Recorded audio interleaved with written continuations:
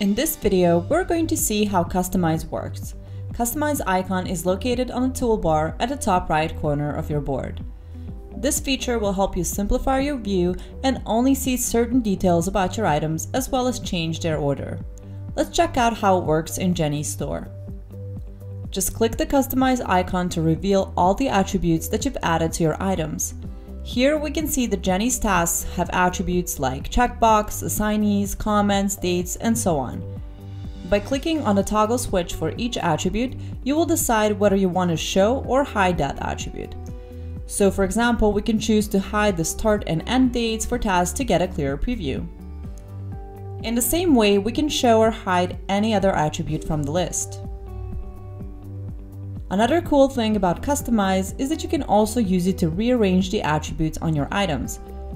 All in all, Customize will let you shape the look of your items however you want so that you can create the workspace that visually makes the most sense to you.